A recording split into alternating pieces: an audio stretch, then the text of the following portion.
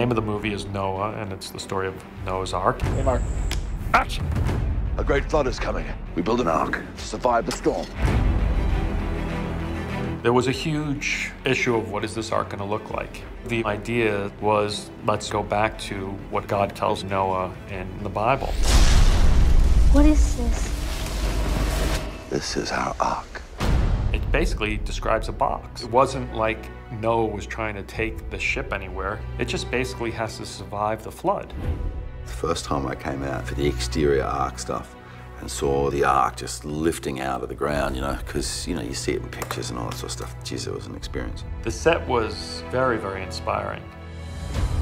We built it to the actual scope that's described in the Bible. Did you see how he made the forest to give us wood for the ark? How he sent the birds? Has he not sent everything we need?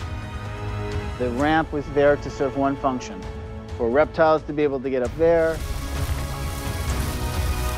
for mammals to be able to get in here, and birds to fly up to the top.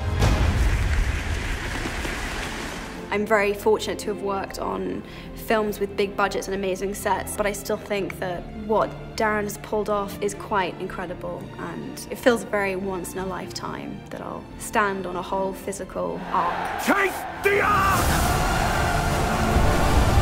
It's a great adventure story and a great drama about surviving in impossible times. What do you think it'll be like? The end of everything.